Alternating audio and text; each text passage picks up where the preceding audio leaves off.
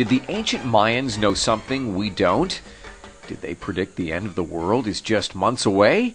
The Mayan calendar is coming to an end in December, and experts gathered in Guatemala over this past weekend say it does not spell the end of the world as we know it, as some have said.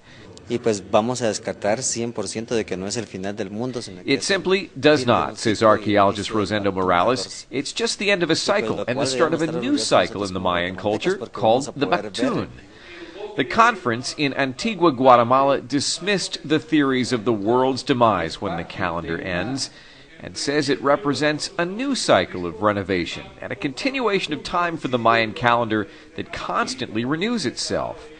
Igual vamos a ver aquí una nueva época. Archaeologist Richard Henson says this new era is a once-in-a-lifetime event. We should enjoy the end of an era that started 3,114 years before Christ, the last day of an ancient system in December, he says.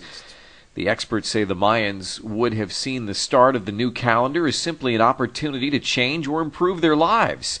Their civilization collapsed around 900 AD, predating by hundreds of years the rise of the Aztecs in Mexico and the Incas in Peru.